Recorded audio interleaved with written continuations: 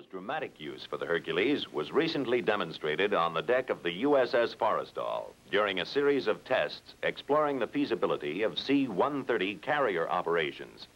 After a short period of C-130 training which simulated carrier operations, two naval pilots, Lieutenant James Flatley and Lieutenant Commander W. Stovall, accomplished the first Hercules on-deck carrier landings in a C-130F, a transport version of the KC-130F marine tanker with the external pods removed.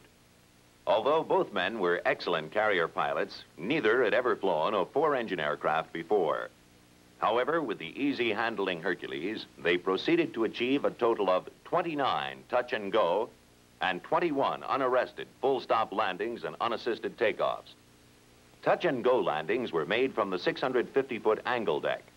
Actual takeoffs and landings were made from the axial deck, 900 feet long.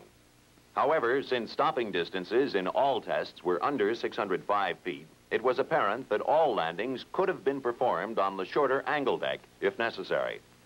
As the Hercules turned to, tests proceeded at gross weights up to 121,000 pounds, allowing a payload of 22,000 pounds to be landed on the angle deck or 30,000 pounds on the axial deck.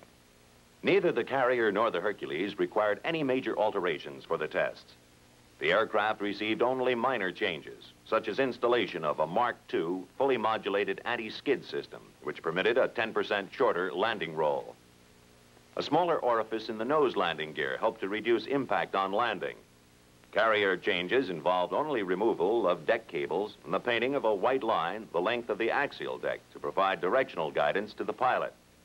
Piloting technique was found to be nearly normal, and because of its excellent acceleration, deceleration, and control, the C-130's flying characteristics were generally compatible to carrier operations. Landings were made within 50 feet of the end of the deck, and all performance was calculated from that point out. On each landing, the signal officer gave the pilot an engine cut signal when the aircraft was about 4 feet off the deck. The throttles were immediately pulled into reverse position, allowing the propellers to be in reverse by the time the wheels hit the deck, thus considerably shortening the landing roll. Takeoff technique called for full power on with brakes applied. Along the deck, the pilot handled the throttles and the nose wheel steering for directional control. The co-pilot handled the control wheel, keeping wings level during takeoff. As the aircraft reached actual rotation speed, the pilot took over the control wheel, completing the takeoff. The C-130, of course, was not designed for carrier on-deck landings, and its rate of sink was expected to be its weakest point in this type of operation. However, the average shipboard sink speed during all tests was only 5.2 feet per second, a real surprise, since the C-130 can go up to an 11.2 foot per second sink rate.